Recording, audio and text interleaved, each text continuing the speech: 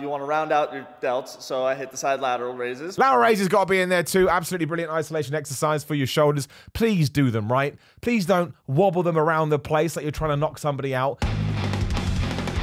Simon the Bald A-hole here, and Athlean-X has decreed that these are the only exercises you need to look jacked. Now, somebody sent this video to me over Instagram at Simon316. DMs are open. Please do send it to me. And at first, I was like, that is a very interesting video. But actually, when you get into the meat of bones in it, it sends out a pretty damn good message. So basically what he's done, I've got it written down here, is he has gone through muscles that, you know, make an instant impression, to use his words. And we've got traps, we've got shoulders, we've got chest, we've got arms, we've got midsection, and we've got glutes. And I think the really cool thing about this video is it all comes down to how you're approaching the gym. And I think when you do actually start looking at it this way, it's going to help you massively, because most people just want to look good, right? They're not training for super duper strength. They're not playing for super duper cardio. They just want to be able to walk down the road and look in the mirror and go, oh my gosh, I'm so happy with how I look, right? It's why a lot of people don't train legs, especially gym bros, right? Gym bros only train their upper body and their chest and their arms because they want to go out on a Friday night and they want to have a massive chest and they want to have massive arms. And there's nothing wrong with doing that, right? However you want to go through the gym is the way that you want to go to the gym. As long as you're being safe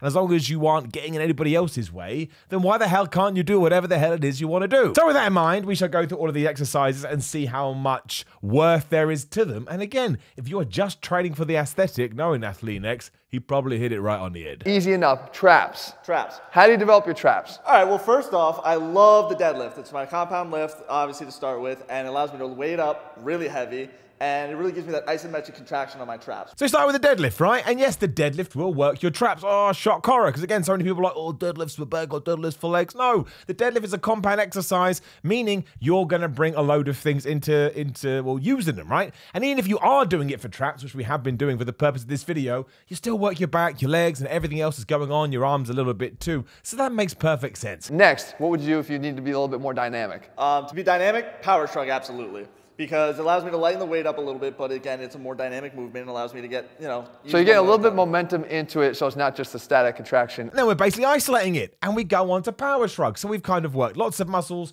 with our trap being somewhat of a priority, and now we're moving on to power shrugs, barbell shrugs, dumbbell shrugs, just shrugs, whatever you want to do. And remember, when you are doing shrugs, do them properly. Don't ego lift when you just, you know, load up the bar like crazy and kind of, I don't know, look like you're some kind of jackhammer. You ain't no jackhammer. And then the last one's actually one I introduced you to. Oh, I love this one. It's the trap pull down. So guys, if you haven't tried this, you go to a pull down machine, you take a narrow grip, lean forward, and pull straight down and back. You really feel an intense contraction on the traps. Now, admittedly, I've tried the trap pull down. It's really hard. It's really hard. So start low with your weight, right? It's not like a barbell shrug when you have to do 50, 60, 70, 80, 90, 100 plus kilos. No. Start with a relatively small weight and then work your way up from there, because it's more about form. And what most people do is they just load up their deltoids because their elbows are all over the place. So watch videos like this that Athlean-X has done. Go watch a bunch of other people. And again, it's a nice thing to do in order to try and focus in on your traps, but it doesn't mean that it's easy. All right, so we keep it going down the line here. Next stop is at the shoulders. Shoulders. How are you developing yours? Obviously, again, starting with a compound lift, and that's a heavy overhead press. Moving on to shoulders, and again, we start with the compound lift. They just said that, the overhead press. Do you see how simple some of these things can be, right?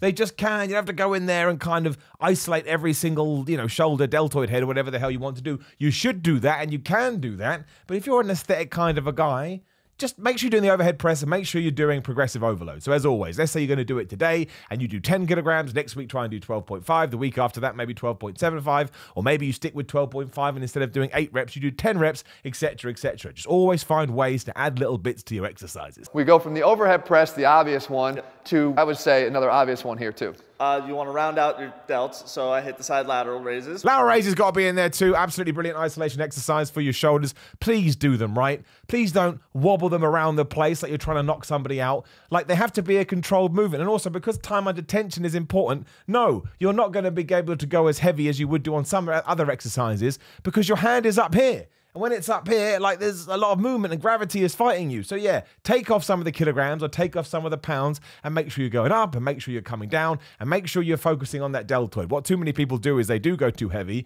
and their trap starts to come into gear, and we've already done traps. The next one, the face pull. So if we want to round out delt development, we're going to get the rear delts too. And finish on with face pulls. Again, something that you see a lot of people doing, and maybe, I don't want to say that people are doing it wrong, because as long as you've got a good muscle connection, you know, you can do it whatever you want. But I would always suggest watch videos like this. Again, go light with the weight, and I mean, I don't know how much you just saw, but basically just do it how Jesse from Athlean-X's videos are doing it. I mean, some people like to do it with the bar, etc., etc. I think that's the best way to do it, and I think that's the best way to hit the shoulders, and especially your rear delt in the way that you probably never do, because the rear delt is like an orphaned boy. Nobody cares. All right, now let's keep it going. So the next stop is the arms. So we want to fill those shirt sleeves. So what are you doing here for your arms? First, we start with curls. Okay, so I actually like the alternating dumbbell curl because you can focus one arm at a time here. Yeah. And see, again, I keep going on about this, but it's so simple. He talks about arms. Arms comes in at number 4, and we're doing dumbbell curls, or we're doing barbell curls. Don't do it in a squat rack, because I will find you, and I will absolutely whoop your ass. But there ain't no magic here. There's not some weird exercise where you're laying down on a bench and kind of rotating your arms 62 degrees, because that's how you hit one of the heads on your biceps. No, the reason the bicep curl is so well known is because it's the one that works. You can't get better than it, essentially. Like, if you want pizza, you don't go and eat non-cheese on toast. You just have cheese on toast. The waiter's curl. Okay, so the waiter's curl, again, something that I actually usually take credit for as the exercise that gives me that biceps peak. So that one actually is a little bit more out of left field, the waiter's curl. I've tried to do the waiter's curl before, and my form sucks, to be completely honest with you. And somehow, every time I do it, I engage my chest. I know, Simon, what the hell is wrong with you? I don't know, having a conversation with myself here, but it goes to show it's not always an exact science. Would I personally do it? No. But it ties back into the whole thing about building your aesthetic muscles, right? Which mostly is in this region. I know we're going to talk about glutes, but I mean, some people do want a bigger ass, but it's mostly sort of the top heavy stuff. As long as you know that's what you're training for, you don't have to be ashamed. Wear your aesthetic sunglasses with pride. Next up is lying dumbbell tricep extensions. Okay, and what are you looking for here? So it hits the long head of the triceps, which is great because it makes up the most meat of the triceps, and obviously your triceps makes up 2/3 of your arms. And we got the lying dumbbell tricep extension. I love any kind of extension. Also, you know, it's kind of similar to the skull crusher too. Remember, if you are going to do skull crushers, you don't take, I know this is your skull, but this is also your skull. Go for the bald patch. Where you would go bald, that's where you want to aim for, kind of. But it's a great exercise, and the cool thing about it too is you can move the bench to kind of hit it at different angles. So you can do it on a lying bench, you can do it on a 45-degree bench. Some people kind of like to have their head slightly off the top because that hits it in a different way. It is a terrific exercise. And don't forget as well, you know, really basic stuff, but you may not know, tricep has 3 heads, bicep has 2 heads, right? Bi, tri. So you want to make sure you're kind of doing a little bit more work on your tricep because it's a bigger muscle part in the same way that you'd work your back more than you would your arms. Again, we move now a little bit inward.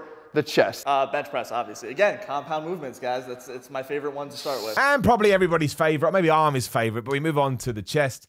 And of course, you want to bench press. Now, do you have to bench press? I know some people don't like doing it because it hurts their elbows or it hurts their shoulders. Of course you don't. But what I would say to those people is you can still do progressive overload and not go crazy heavy. So if you're doing, say, 100 kilograms and it's just making your joints ache, do 50-kilogram bench presses. Maybe you want to do it at the end of your workout as more of a finisher than something you do at the start, unless you want to pre-exhaust your muscles. But you can work, let's say you cannot do more than 50 kilograms, right? Because you're injury-prone mess, which is fine. I get it. I'm an injury-prone mess too. Just muck around with those rep ranges. I mean, you could even go all the way up to 20 reps and then maybe, you know, shake it around a little bit. There is not a one-stop shop to any of this is my point. Always be adaptable and always be ready to change it up when you need to. So what's the next exercise? Low to high crossover.